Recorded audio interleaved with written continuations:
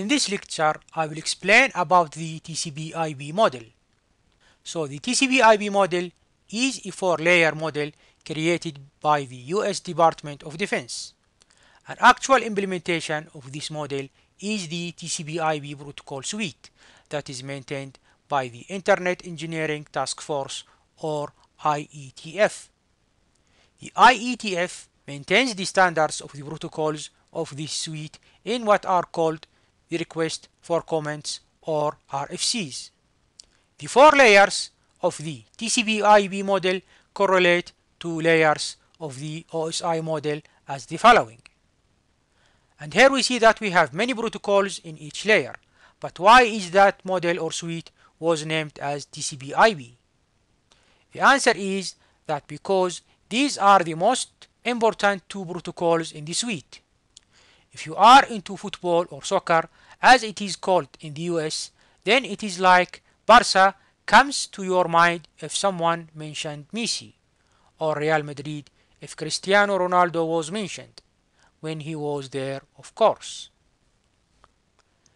Now, when data is passed from a layer to another, a protocol in this next layer should be specified, because as I have said that there are many protocols in each layer. And typically, one protocol from each layer will be used, except in special cases, such as when using ICMP, OSPF, or EIGRP in conjunction with IP, where all of them are layer 3 protocols.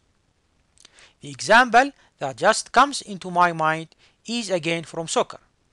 In this sport, there are four positions or rules: goalkeeper, defenders, midfielders, and forwarders or strikers. In each position or line, except for the goalkeeper, there are multiple players. So this is an analogy for layers and protocols. At any given point of time, the ball will be with a player in a specific line, who will pass it to another one in the next line. But he can pass it only to one player in the next line, not to all players of that line at the same time. And that player should be selected wisely. So again, in networking, usually one protocol from each layer can be used at a time, and each protocol in one layer will pass data to another one in the next layer, based on the required functionality. So for example, after HTTP in the application layer, there will be TCP in the transport layer, because HTTP needs the reliability provided by TCP, as we will see shortly. The next one is IP, and then comes the Ethernet, ATM, or wireless. In case of DNS, for example, TCP or UDP can be used, depending on the operation required. Now, as the data will be received on the other side, and the opposite process will occur, there should be a mechanism of specifying which protocol in the layer will receive and process the message.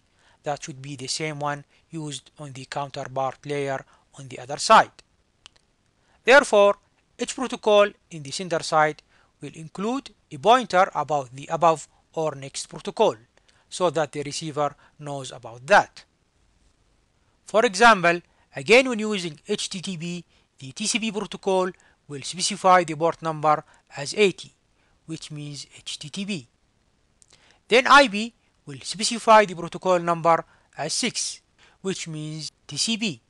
And finally, Ethernet will specify the protocol type number as 800 in hexadecimal, which means IP.